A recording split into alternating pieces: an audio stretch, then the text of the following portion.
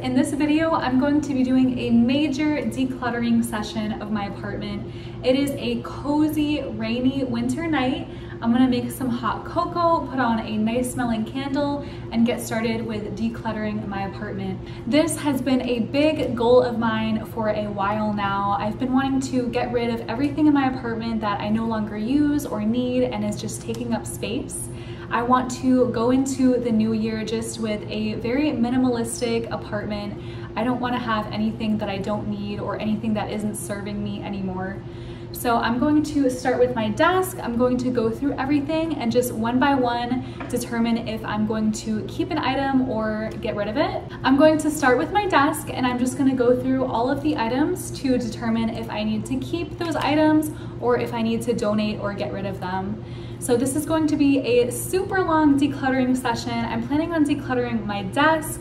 I also need to do some of my kitchen drawers, my bathroom drawers, and my closet, which is going to be the biggest task of them all. My closet is a super mess right now. I'm also going to be doing some miscellaneous cleaning. I need to tidy up my kitchen and just do some laundry and some miscellaneous chores. So I will be incorporating that in this video. So this is just going to be a very long, motivating video full of cleaning and decluttering.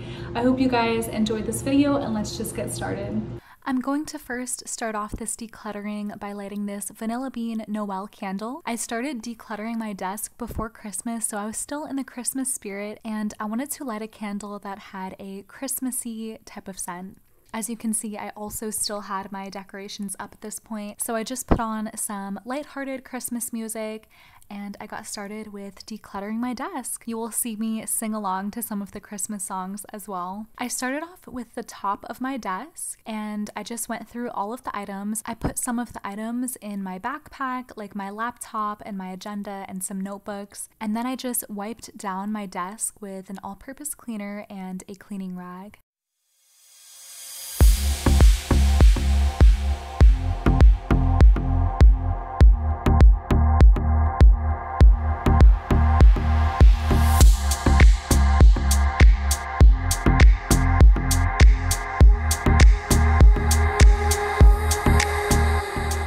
I then went through each of the 3 shelves. So I brought out all of the items and just went through them one by one, sorting them out into items that I wanted to keep, items that I wanted to put in the trash, and items that I wanted to donate. By the end of this desk decluttering, I had gone through every single item in my desk and I was able to get rid of a lot of items and just minimize the amount of clutter that was in the space. I also wiped down the counters with the rag and multi-purpose cleaner after clearing each one out, and then I replaced back the items that I wanted to keep in an organized manner. This task was so satisfying to get done. My desk had really gotten out of hand throughout the semester and I kind of was just shoving things in there that really didn't belong. There was a lot of papers that I went through that were super important that I didn't want to miss, and there was a lot of miscellaneous items that I was able to get rid of as well. Having a clean and organized desk is going to set me up for success for this next semester coming up. It's going to allow me to be more organized and have access to all of the things that I need. My desk is also a place of storage for things like gift bags, cards, and miscellaneous craft paper and supplies, so it was good to have all of those items organized as well.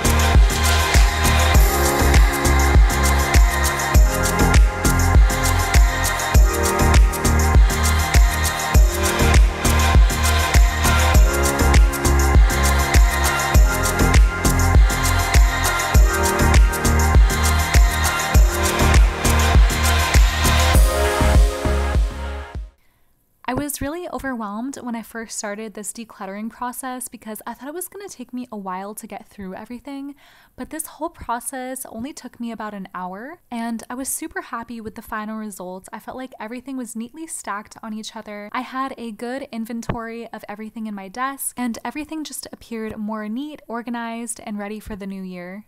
The next area that I wanted to declutter is my closet. My closet was a complete disaster. It had gotten super out of hand throughout the semester. I just didn't have time to keep things organized and clean like I normally do. My clothing stacks were in disarray. They are normally super neatly categorized and folded properly, but as the semester went on and I was more focused on school, I would just fold my laundry quickly and just put it anywhere that it could fit. I started decluttering this area by first just putting in a load of laundry. Once that was going, I moved all of the stacks of clothing to the floor and just started from scratch. I went through each clothing item one by one and decided if I wanted to keep it or donate it. All of the items that I decided to keep, I folded extremely nicely and put them into categories. So I had a category of long pants, shorts, skirts, button-down shirts, long sleeve shirts, tank tops, just a category for every type of clothing item I had, so I can easily see what is available, and it's just easier for me to create outfits this way.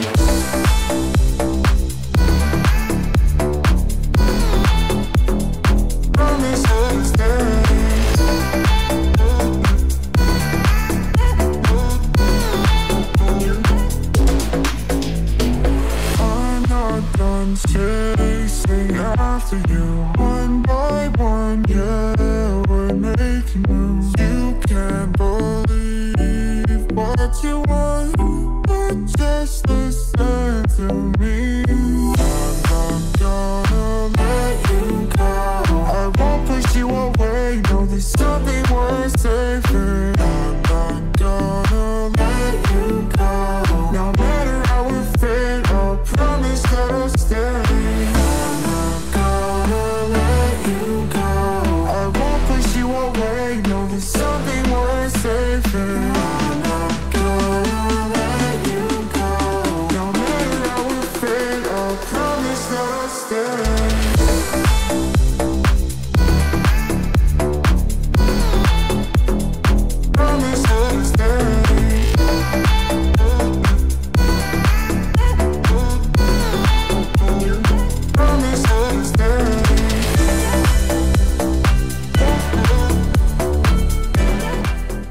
Once I finished creating all of the stacks, it was time to put each stack on the shelf. So I played around a little bit to see what order of the stacks would work best. I didn't have room to put all of them on the shelf directly, so I had to stack some of them on top of each other. But it eventually worked out and it looked a lot neater than how we started. I have an oddly shaped walk-in closet, so this system just works best for me, and this is how I prefer to organize my clothing. Moving on, I wanted to go through all of the items that I had hung up. I was able to get rid of a few of these items as well, and I just made sure all of the items that I had were things that I normally would want to wear and that weren't just collecting dust in my closet. Most of these items I ended up keeping, but I ended up moving some of them around just to make everything look more organized. The next step was to go through every single one of the boxes in my closet. By the end of this closet decluttering, there wasn't a single item that hadn't been touched or gone through. So I'm just starting off with this little basket box that I have. This box houses miscellaneous items, but it's gotten super disorganized over time. It was actually overflowing with items. So I wanted to make sure I went through all of it. I threw out some items, and I also found some items that I wanted to donate as well. Most of the items in here are just miscellaneous, a lot of craft supplies, little cards, papers, things like that. So I just went through each one by one and decided if I wanted to keep it. And this also allowed me to be aware of everything that I owned in this box,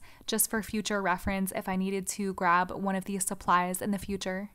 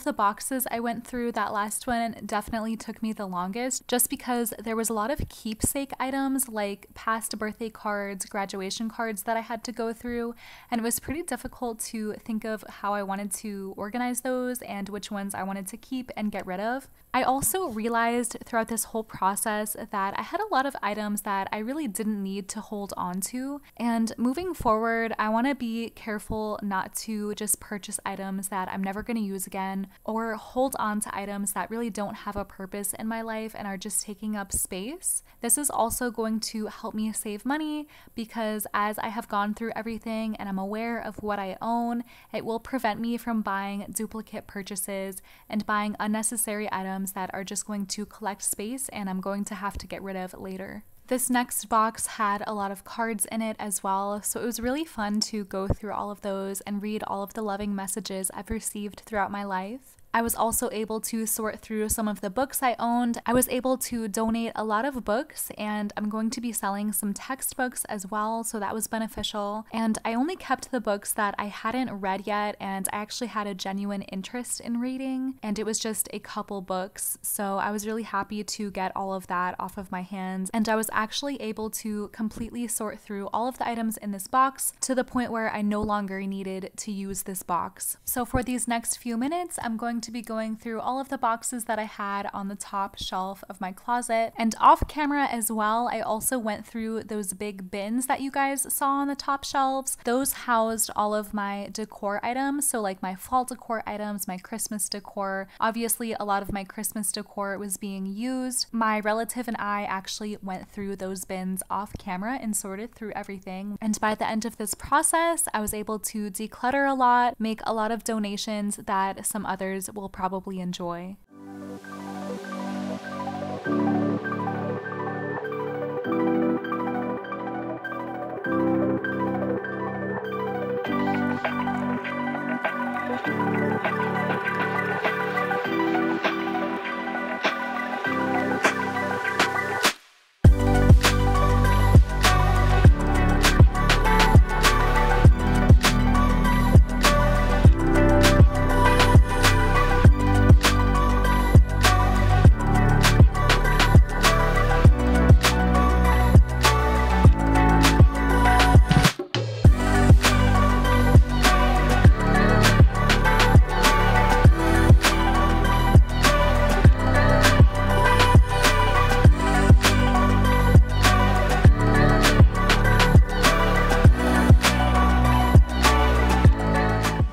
Once I was finished going through all of the boxes, I wanted to turn over to this little section I have with all of my Bath & Body Works products. I have a lot of perfumes and lotions that I just feel like are unnecessary and I don't really use that often. A lot of times this area can get disorganized and some of the perfumes may fall over and create a big mess, so I wanted to minimize the amount of items in this area, and I just kept it to a minimum, keeping only the items that I really use most often and love. The last step of organizing and decluttering my closet was to focus on the floor of the closet. I was able to get rid of a stack of shoe boxes that I no longer needed, as well as some dingy flip-flops, and I basically removed all of the items that were on the floor. So this is where I house all of my shoes. So I just removed those and cleared the space because I wanted to sweep the floor really well, get rid of all of the dust and anything that had collected, and then I replaced all of my shoes back, making sure they were categorized well. So I put all of my heels together, all of my sandals and sneakers, making sure to put the shoes that I use most often in the front. And that was pretty much it for my closet decluttering. I was so satisfied with how everything turned out. This was a huge project and took me multiple days. I was so exhausted by the end of it. I had to break it up into different clusters of organizing, but now that I had it completed, this was super satisfying, and I'm so happy that my closet is nice and decluttered and organized for the new year start.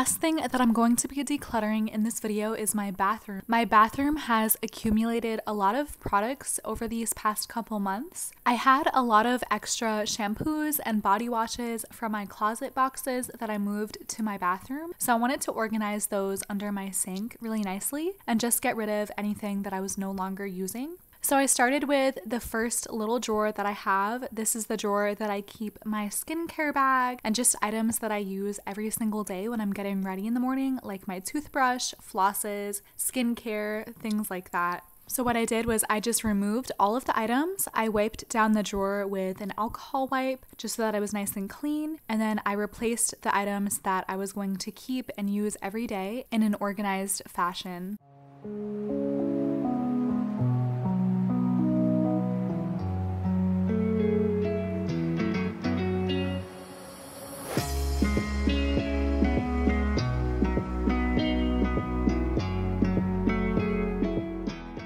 I did the same thing essentially with the next two drawers. So this next drawer is where I keep a lot of my hair care products. It's where I have my curling iron, my dry shampoos, all of my hair clips and hair ties. So I emptied out the drawer completely. I wiped it down thoroughly, getting rid of all of the dust. And then I replaced back all of the items that I use frequently and got rid of anything that I no longer use or wanted. This is also where I keep my makeup bag, so I went through that as well. I pulled out all of my makeup items and got rid of what I was no longer using. For all of my beauty blenders and brushes, I put those in the sink because I will be washing those later.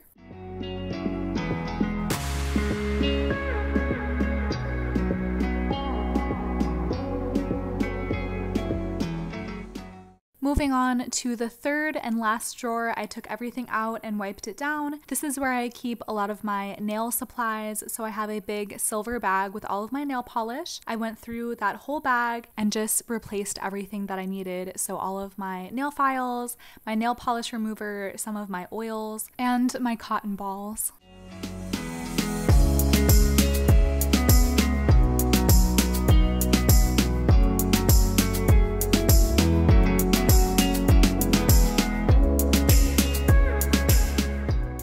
Moving on to underneath the bathroom sink, this is where the biggest mess was, in my opinion, because I had just thrown a lot of products in here from when I was organizing my closet. So I went through each product one by one.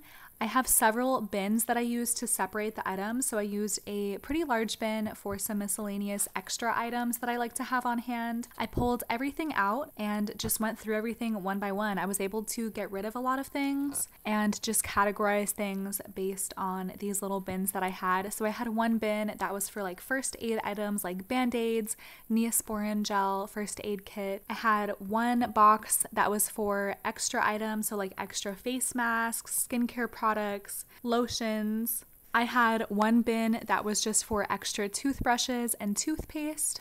And then for all of the products, I just went through them and kept the ones that I wanted the most. And I put all the extra products like the shampoos, conditioners, and body washes at the back. And at the front, I just put the items that I use the most.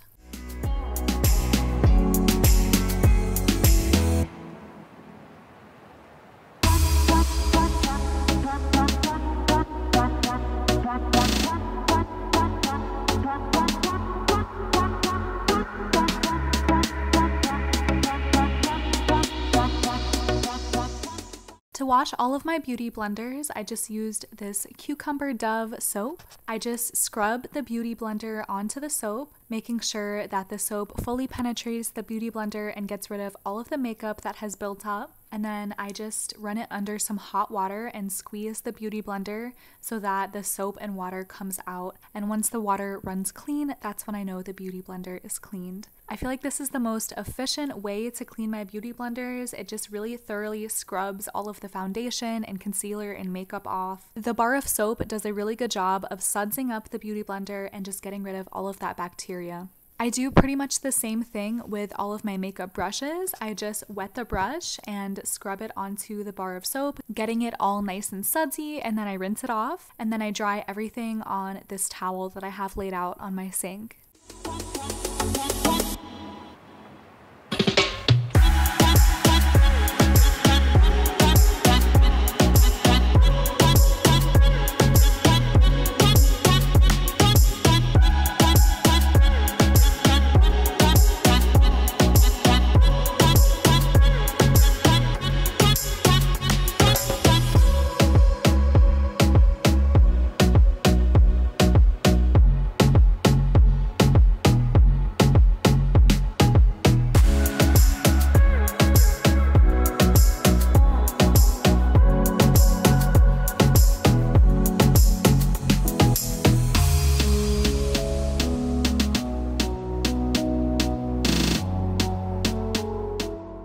That is going to complete my bathroom decluttering. So these are all of the drawers and how they turned out. Obviously, it doesn't look like Pinterest, but this system really works for me. And I was able to narrow down my bathroom products to everything that I absolutely needed. So thank you guys so much for joining me along this decluttering journey. I just want to mention that there will be a part 2 of this. I'm going to be decluttering my fridge, pantry, and kitchen drawer next. So there will be some more decluttering content coming up if you guys are interested in watching that. I'm also going to be deep cleaning my whole apartment for the new year. I want to start the new year extremely fresh and clean before I start my new semester. So I have some exciting cleaning and decluttering videos coming up soon. Thank you guys so much for watching this video and supporting me. I hope you guys are doing well and are super excited for the new year coming up. I'm wishing you guys well, and I will see you guys very soon in the next video.